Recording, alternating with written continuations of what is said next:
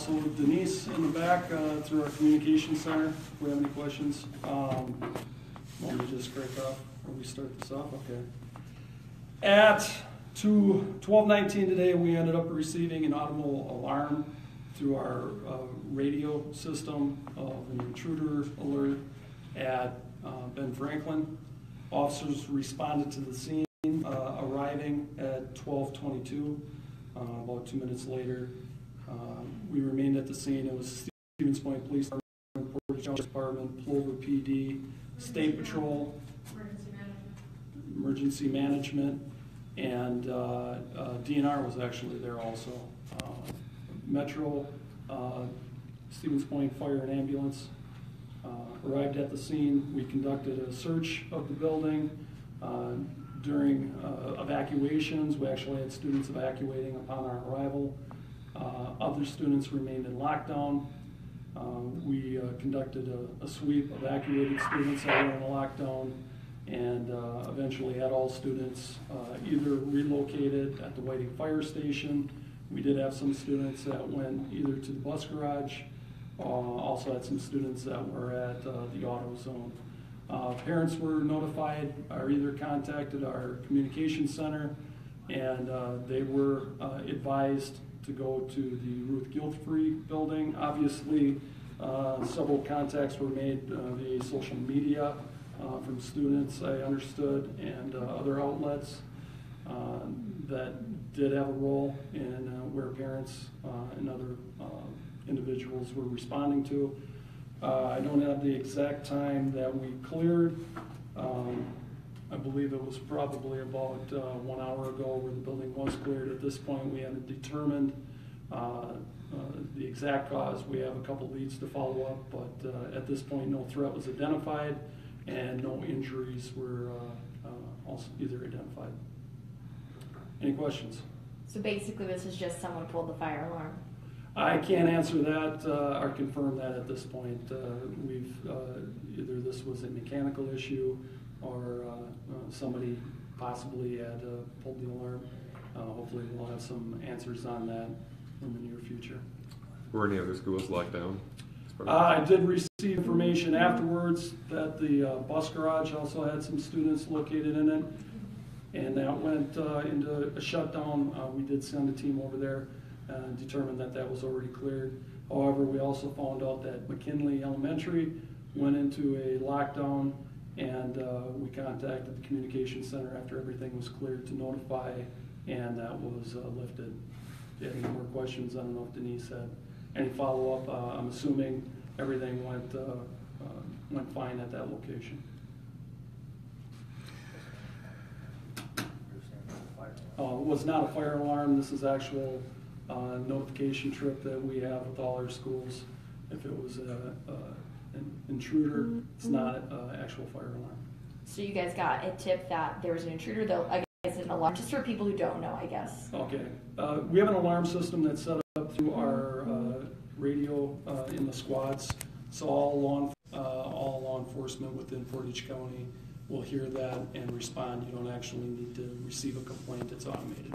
Who can push that? Who can has access to that alarm at the school? There's different locations within the school where that's located. Okay, gotcha.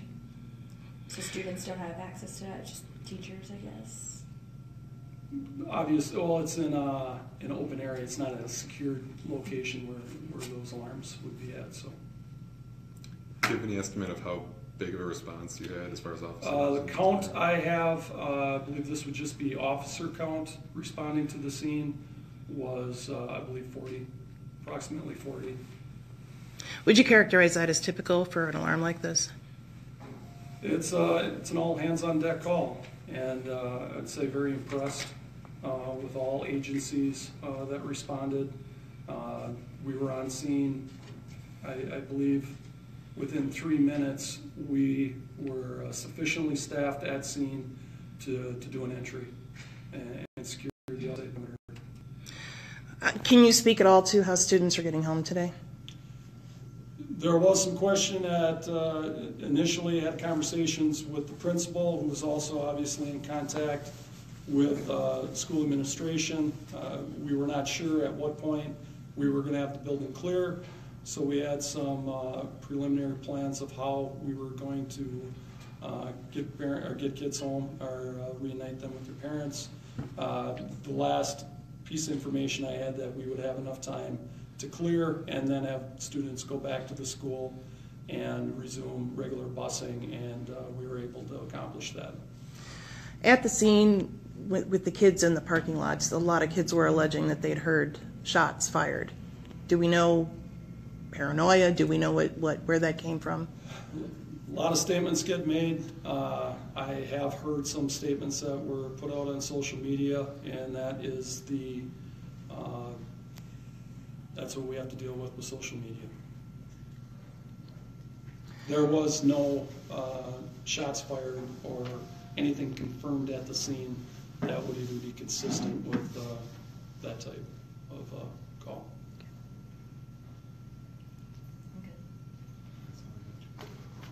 I just want to say thank you, all of you, and all those that you represent here. I'll tell the sheriff the same. I've already told the emergency management. You make us all really proud for what you pulled together in only a few moments. Well, in our community. it takes a whole group of people. I appreciate that, but starting in the communications center, I can only surmise the amount of calls that Denise was getting rapidly coming in. The fire department, ambulance crew showing up at the scene, staging, helping us with evacuation and then getting parents back. And the different departments, like I said, we had officers on scene and to sufficient numbers where we could actually do a coordinated entry, not just rushing in. We had teams moving in, up to 40 personnel. Just this county? Just this Just county. Portage County. Well, you had State Patrol that had a number of individuals out there. And DNR. DNR was on scene. We do train with these individuals. We actually have a training coming up in March. Rescue Task Force training, and all these individuals, these groups, we train with at that point. So obviously, when it's all said and done, there's things that we can do better. Absolutely. That's why we train. That's when we respond to calls like this. We do debriefs. Am I pleased with the response? Yes, I am. But there's things that we can learn from and we can do better in the future, and we certainly will. And obviously this is still under investigation as well. You still have some things to clean up as well. Still under investigation. I can't guarantee I'm going to have an answer by the end of the day on what caused this. But I'm happy that no one got hurt. There was somewhat chaos when we were showing up with students that were fleeing to the north. They did locate at AutoZone on their own. I know the sheriff at this point is communicating a Blackboard release to notify individuals in the community that students can be picked up and everything's cleared. And really, that's where we're at this point. At the point was we responded into the building, then you go to phase 2, make sure everybody makes it back home and gets reunited with their loved ones. And how were parents notified in the beginning? Through Blackboard, you said?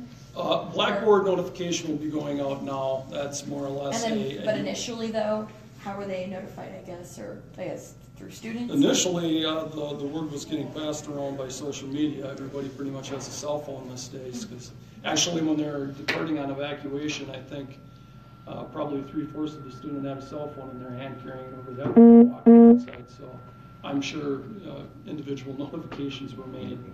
But afterwards, we had quite a few contacts that were coming into the dispatch center. Obviously, media was notified quite rapidly, so that, in the end, after we secure the scene is when we're working with the schools to make contact. But also we had teachers that were getting evacuated with the students and working with the principal, communicating with those teachers to round up as many students as they could, get a head count if they were leaving with parents, get the name of the student, and that's the best we could do at that point. So no intruder? No intruder, no threat was identified. Okay. I think it's important to note too that when something like this happens, you don't necessarily have details right away, but the fact that everybody was responding as per procedure to identify what threats, if any. Fortunately, there were no threats identified in this scenario. Everyone was safe. The chaos that happens is expected. But I think, Chief, help me out here, there was, the initial response was 22 seconds, right? Initial response call was received at 12:19, dispatched at 12:20. Officers were on the scene actually within 2 minutes, but we already have officers on the scene with our school School liaison. liaison officers. So the reaction was immediate and in a very short amount of time, thanks to the great personnel we have at dispatch. Our law enforcement, both city, county, and Plover, DNR, State Patrol, everybody responded the way they're expected to. And we'll have a debriefing on this to see what we can do to improve, as the chief said. So this is just typical to bring everybody on, even when you hear this alarm? This particular call, we trained for these types of responses and we responded exactly how we trained.